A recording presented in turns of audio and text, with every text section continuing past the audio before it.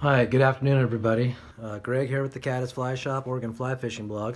I'm going to be tying up a fly that I use for barred surf perch.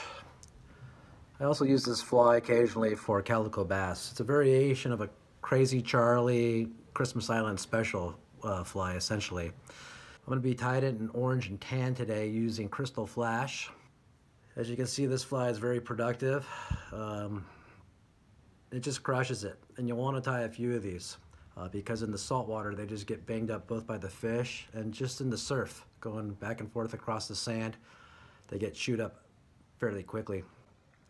I'm tying in orange and tan today. I really like the orange.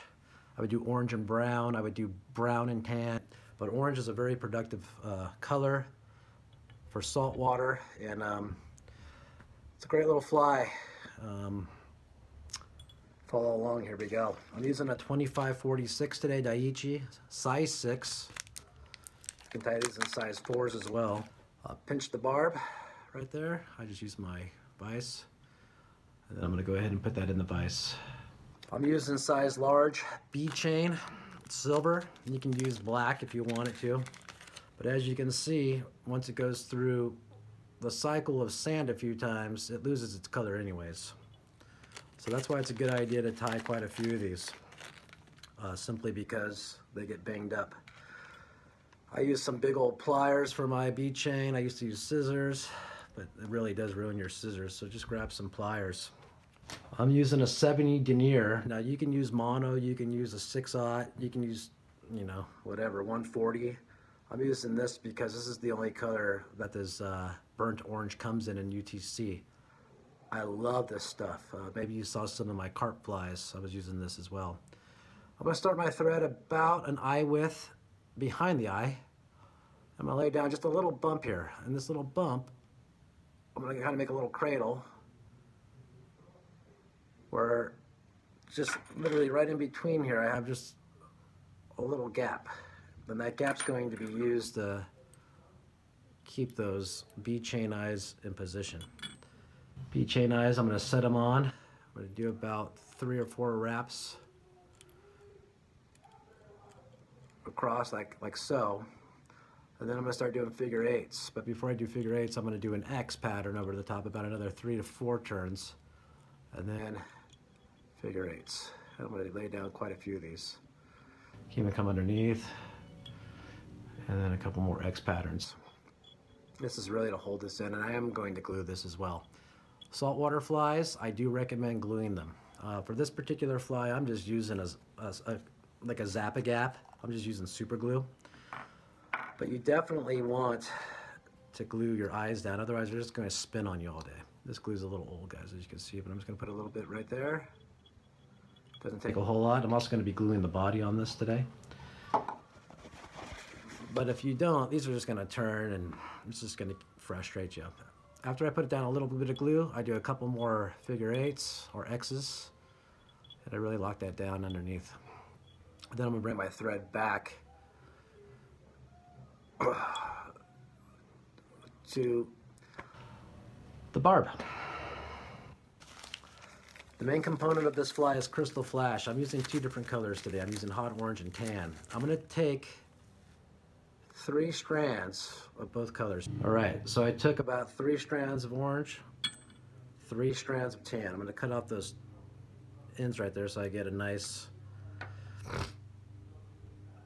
even surface. And this is going to be the tail. So I'm going to grab myself about an inch. I'm going to pinch wrap that right there, right above the barb. Come back. Then I'm going to fold this back onto itself. Right above the barb there, come back up, and I'm going to bring my thread all the way back to the eyes, right there. As you can see, I doubled up the tail to make it a little fuller. I'm going to cut it about the length or the gap of the hook here, about there. And you want to hold on to that crystal flash because we're going to use this pretty much for the entire fly, guys. This is the body and the tail, and also a wing. You can see I got some nice colors there. tans, oranges. This looks great. Then I'm going to take those strands again right behind the eye sphere, pull them back. I'm going to really lock those in, and then I'm going to do touching wraps with my thread all the way back to that tail. And once I get there, I'm going to come back up to the front. And in front of the eye. So I'm going to lay down a little bit of thread there. Now I'm going to get all those crystal flashes nice and taut, and I'm going to use my rotary function here. Touching wraps all the way up to those eyes. Just like so. Pull that down if you need to. Or you can use a cradle if you have one. Okay, once I get there, I'm going to stop with the rotation, and I'm going to do a couple of figure eights across those eyes, and I'm going to do a couple of nice locking thread turns down. Really lock those down.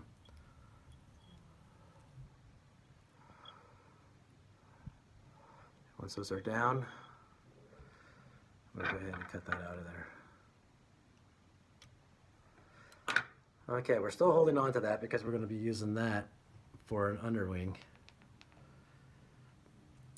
But before we do that, I am going to do a couple nice, really tight wraps here to really lock that crystal flash down. And then I'm going to turn my fly around in my vise because I get a little bit more room to work with here. And there's where I'm at.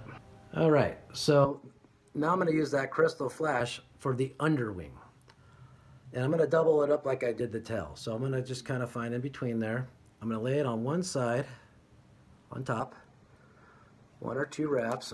Then I'm going to take the rest of that, and I'm going to kind of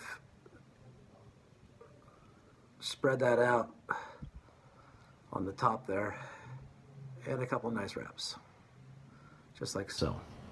Now I'm going to cut this the same length as the tail in the back, and there we go. Looks pretty good. All right, now I wanted some contrast, and so I found this brush that happened to be orange. But you could also use things like para-post wing. One thing I really enjoy about fly tying is improvising with different materials. You do not have to have the exact materials, okay? I really like this brush. I don't even know what kind of brush this was. I believe it was like a streamer brush. But I'm just going to cut a little bit of fibers off that brush. I'm going to keep them even. Now this particular wing, I don't want this going all the way back. I do this for contrast, but I also I also put this here for a little bit of support, so when I put the craft fur on, it props it up a little higher. But I want this basically just to cover the hook point, like so. I'm going to put that on right there, loose wrap, after we cut it, and then just make sure that looks good and propped up, and then I'm just going to, as I hold that, nice tight wraps. And there you go. So far you can see I don't go as far back as the crystal flash. Pretty much this is for contrast and to give it a little bit of support when I put on the craft fur. This is just tan craft fur. Now this is going to go a little longer to the length of the crystal flash the tail. And I really don't take that much. I take maybe about half a pencil, if that, length or width, you know. You don't need a whole lot, okay? And I'm going to cut that out low. And I'm going to pull out all that under fur. Believe it or not, this craft fur has all that stuff underneath as well. I'm going to cut a nice flush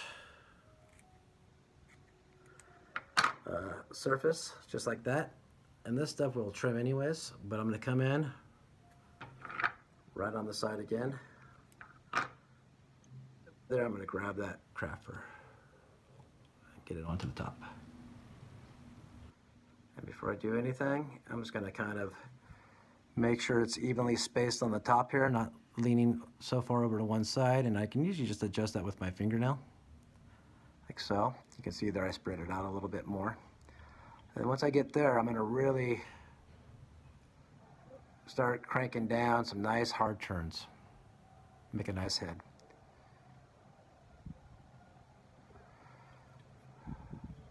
You can do it now or you can do it later, but this craft fur, I'm going to kind of stagger the cut. But I want it about as long, maybe slightly longer than the crystal flash. And I just kind of go like this. Done. That's it right there. Essentially your fly is done. And as you fish this, it's really going to get beat up, okay? I can't stress enough how much saltwater flies get beat up, and that's why you want to tie quite a few of them. I'm going to then do 2 4 to 5 whip finish turns just to really secure everything up front here. And great fly for surf perch. They love the orange, they love the tan, so I figured why not give them both those colors. And there's the fly, guys. Now I'm going to take that same glue, I'm going to glue the body, glue the head, and that fly's ready to go. As you can see, it's got a nice tan tail, got a nice little orange underbody there, and of course all that crystal flash as well. Very successful fly. You can see after a few turns in the water, it gets beat up. Once you get quite a few fish on there, it gets beat up. Keep fishing that though, okay? I believe the more this fly gets beat up, the better it fishes. Not only for perch, but I would also, like I said, I use this also for calico bass. I usually use a full sink line when I'm fishing for perch in the surf. I'll cast 30 to 40 feet out right in the surf. I'll let this kind of just drift, and I'll do very slow strips to kind of get it to jig a little bit. And yeah, it's a great fly. Give it a shot. Tie them in different colors. Make sure you use glue on these things, okay? I'm going to glue this up still.